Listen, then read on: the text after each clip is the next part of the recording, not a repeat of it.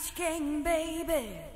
Oh yeah, welcome back to Beach King Stunt Racer. I am Acidic, and with me on these videos is Zindictive. Yo.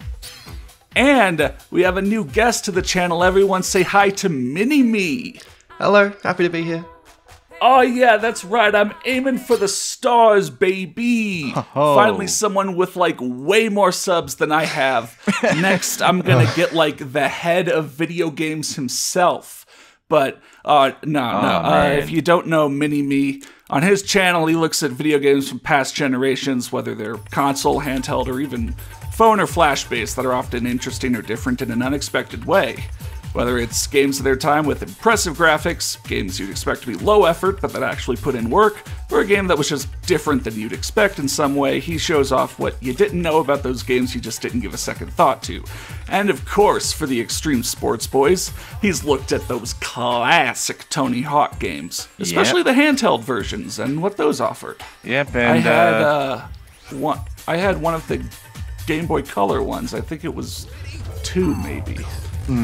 Yeah, those were kind of bad the on Game Boy Color. ones were They were something, to say the least. I like to think that I cover strange games, but I don't think I've covered something this strange. Yeah, this game is a ride, that's for sure. Me and Seg looked at this before on a stream, and I gotta say, it's still pretty fucking insane, even after seeing you improve. So, kind of as I mentioned in the previous episode, once I started putting videos for this game up, once I put episode 1 up, there were people in the comments, there were beach lords telling me all the stuff that I didn't know about. I thought this was some seriously like one-layer game where you just flipped and flopped your way about, got 100% tricks and all the diamonds, and that was it. But I was told about tricks I didn't know about, like that hammerhead, like you spin one way and spin the other, and that's pretty fast and quick. And then I was also told about what happens if you work on getting past 100% trick score to 200%, 300%, 400%. And so we'll be seeing that in this video and the next one. Oh, and I was also told a certain mechanic about one of the power-ups that I had no idea about, and we'll see that when that comes up later. Huh, that'll be interesting, because, a lot of these powers seem to be pretty straightforward. Like, you have the tornado thing, which you spin around faster, the spring, which you jump higher, the ice, which freezes your time. I don't know what power-up wouldn't make much sense. Yeah, it was that, other thing I could pick up, which kind of looked like a reverse symbol. Oh, yeah, the fucking... Hitting your opponent with that Uno draw 4. Yeah. Or something, but once I get one of those, I'll kind of go back to that subject. If you guys aren't going off on some mad tangent about some mad stuff, I don't know. But yeah, Zin kind of saw me right when I was just playing the game for the first time and just flopping around like a fish, but now I'm like a smooth shark, like cutting through the water. Beach King Pro over here. Yeah. Oh, and so we're back on Bali, level 2 of that area, the cave. Well, with this guy again, we only really explored the other characters like once in the stream, so I actually like this guy's design and all. Like, this is probably the best character in the game to me. Yeah. I really relate to him being a fat guy, me being fat guy, Every time I go for those like 4th scoops of ice cream. You think of this guy? Some people get a 3rd scoop. I look the ice cream vendor dead in the face and I just shake my head and I go, no, keep going. But once again, you start in the new part of the level, really trying to standardize on, my wording. But some of the diamonds are in the base part of the level, so you still want to check that out. And eventually we're going to make our way up to the new part again. Actually, in Bali, it's pretty interesting. There are multiple paths for getting up to the new part. Back at St. Tropez, it was just the one. You just drove through that gate that was locked your first time around. But in Bali, there's a few ways you can get up. All right. So these are all real-world locations. We're in Bali. Where have we been so far? Yeah. There's the fucking thing. Okay, yeah, one more thing. So that that red kind of reverse that I picked up and I never really knew what was happening. I mean, it would be there no matter what other special tricks you did, but I was told that if you reset your character while you have one of those active, you'll go back to where you pick it up. So it actually kind of makes sense when you see those like on areas where it's easy to fall off, like roofs or the very top of a level or a special line or something. So it's like a limited like restart point. Yes. Yeah. I just never bothered with resetting my character before, so I never like there was never really much of a point. Yeah. But like, yeah.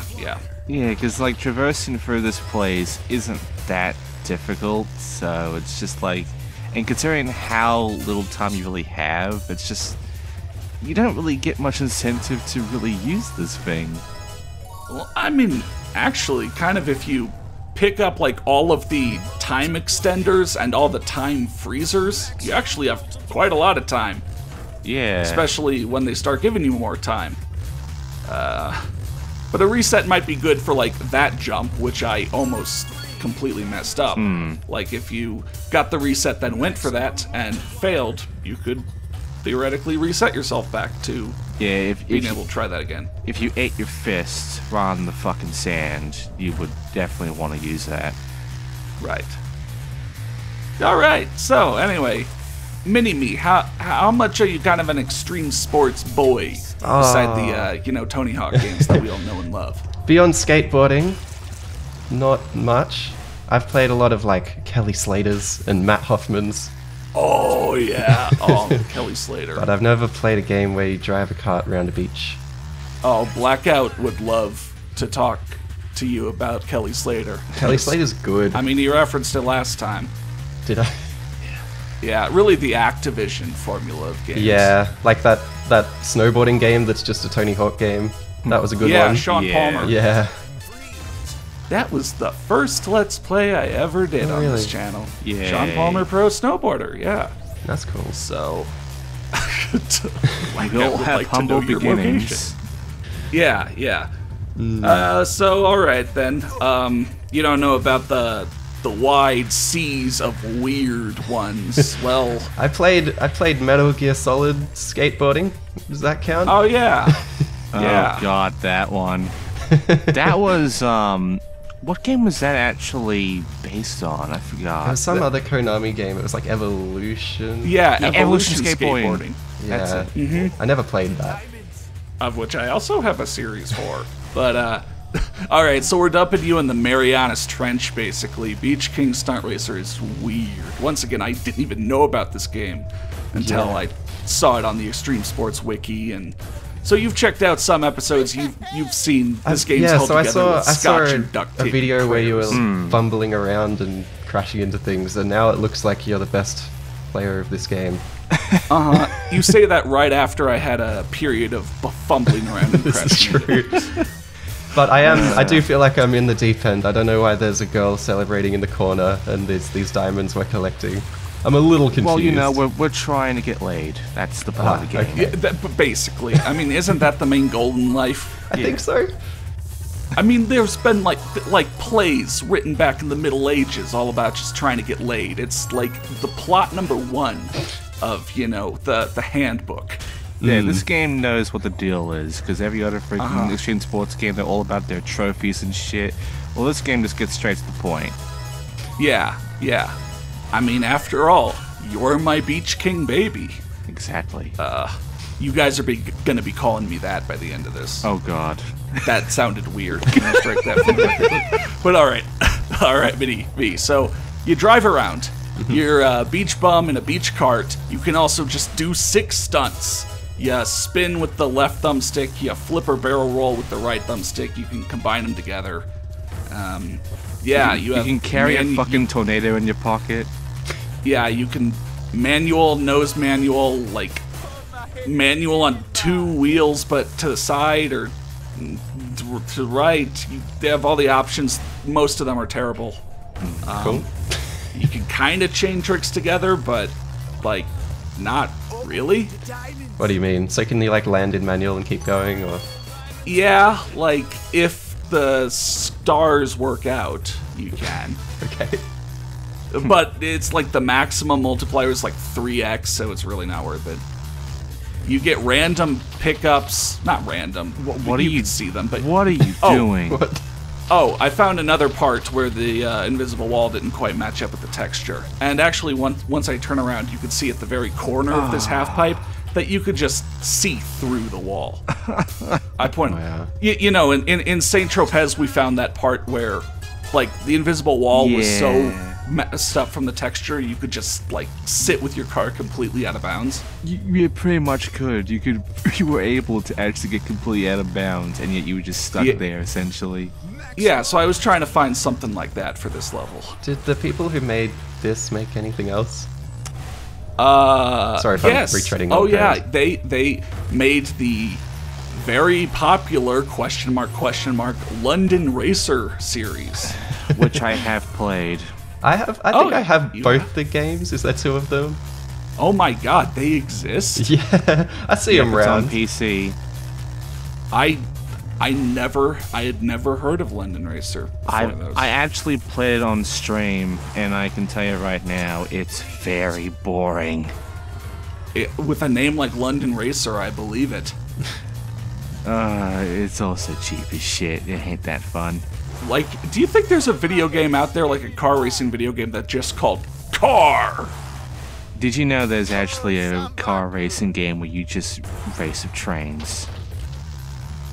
I mean, they had, oh god, big rigs, so I believe it. Yeah.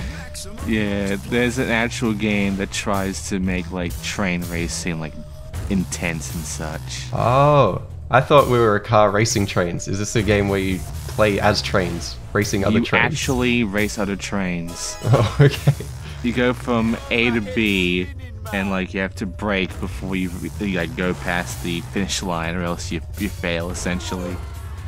I mean, haven't you seen that one like picture where it's like multi-track drifting?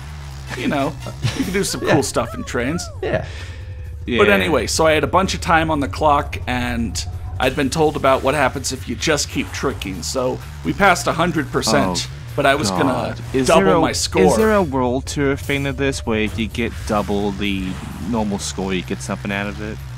Oh yeah, there is actually. You get like extra character skins or bike or scooter skins or something. Yeah. You're playing World Tour right now. How's that going? I've already uploaded. Oh my god, there is. Oh god. Yeah, so you get bronze at 200%, and her animation changes. Now she's like leaning over and looking at you. So you have to get a silver and a gold. Well, you don't have to. You only have to get 100% to pass the level. But there is a bronze, silver, and gold. So we have the half pipes, we have the tricks, we have the meats. Arby's picked me up. And at 300%, yeah, your beach babe gets even more excited. Now she's like holding on her head. And, how like, is she gonna waving act around. if you get to a gold? Well, unfortunately, I didn't have enough time left in this run to get there, but maybe next time. Yeah, I mean, Maybe next time. I feel like we gain the gold in every level is some kind of 100% requirement. I mean, I don't care unless Yeah. it's really needed. No one's told me like, yeah, you have to get all golds. I think it's just something for the the high score menu, the records or something, which we're gonna see coming up. I hadn't really jumped into that before, but yeah, back in fucking World Tour, you had to do things like getting millions of points, getting like a ×9 in score in order to unlock everything. Yeah, I remember. I didn't actually, need to do that, but I guess if you're really, really, suffering through that, I mean, more power to you, my man. Do we need to have an intervention? Minnie, do we gotta intervene on this guy or I something? think we do. I think there's a problem. Oh, Also, the high scores only show up to like bronze. Like, if you get silver, you're basically like top score on every single thing. In this game? Yeah, it seems so.